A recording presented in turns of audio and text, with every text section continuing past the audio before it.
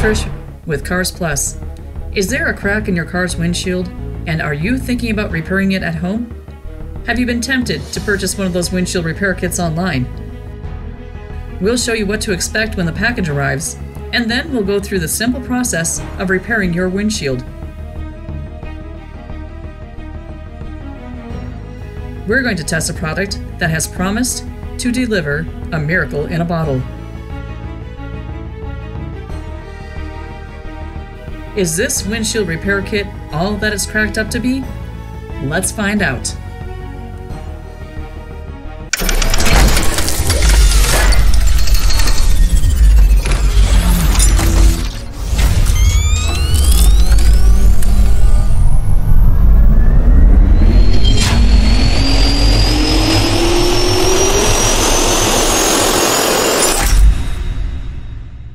Here we are again with our Pontiac Solstice, but you know the topic of the video really isn't the Solstice. The topic of the video is fixing windshield cracks. Now the windshield on this car is well used. It's probably a good candidate actually for being replaced, but because the car is used as a commuter car, replacing it just means we're probably going to end up with the same windshield cracks as we're hit with rocks and road debris. As you've seen, we've shown you what one looks like. What we're going to do is tell you how to go through and use a product we found on the internet. We don't know if it's really going to work, but you're going to find out in this video if it does or not. The first thing you have to do is clean your window. The initial cleaning, we just washed it off with a little bit of dish soap, vinegar, and mostly water, and cleaned it off and dried it off, but that's certainly not clean enough. The next step we did was grab a single-edge razor blade like this, brand new, and we scraped the entire windshield. Because there's going to be a buildup of material on your windshield. This is an easy way to do it at home and get it clean. So we scraped the entire windshield pretty much just by using a motion like this and went over the entire windshield. After that, we took glass cleaner by Sprayway. This stuff I really like. You may have a favorite cleaner, but this works really well, much better than something like Windex. And we spray it on the windshield, then we come back and we clean it off with a microfiber towel. So we did the whole windshield that way. The reason for all this preparation is because the product we're going to use needs a clean windshield to adhere and not put dirt into the cracks when we actually apply the product. The little white sticker we put on here is just a label we put on the back of the window so that you could actually see one of the cracks real easy. It's hard to focus otherwise and get you to see the crack. It's real easy to see it in person. But in addition to the fact there's one there, I've got some blue tape here and I'm going to go around and put by other locations, roughly, where there are other cracks. Now you won't be able to see them because of the way the camera will focus, but it'll show you the ones that I'm going to fix. Now I've gone through for both my reference and so that you can see that there are a series of 1, 2, 3, 4, 5, 6 really bad cracks in this windshield. All of them caused by, as I said, rock or road debris. You may also notice if it shows up in the video all kinds of little white specks, like I didn't clean the windshield. Nope.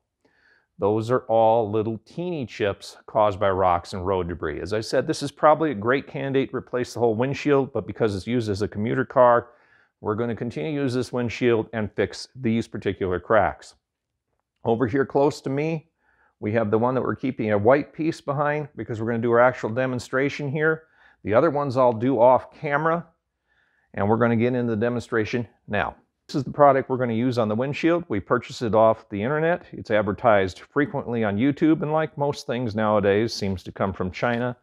I believe we spent about $19, and it'll come in a little padded envelope and take several weeks to show up. We don't know if it's going to work, but we're going to try it right now.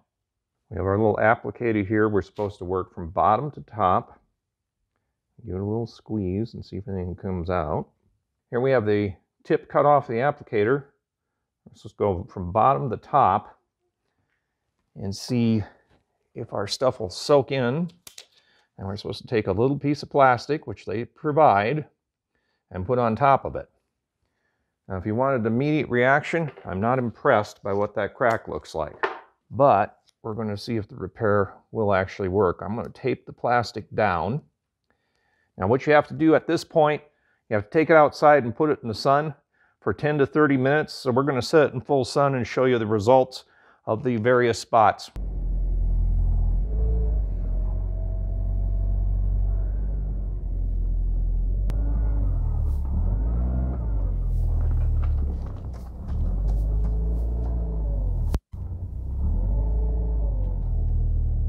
we are back with the car, definitely 30 minutes later, out in full sunlight. It's supposed to cure with UV.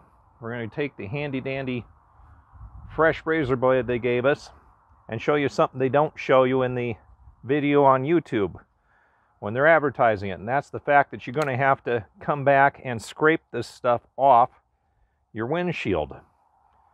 They make it look like all you got to do is put it on and the crack disappears and you're all done.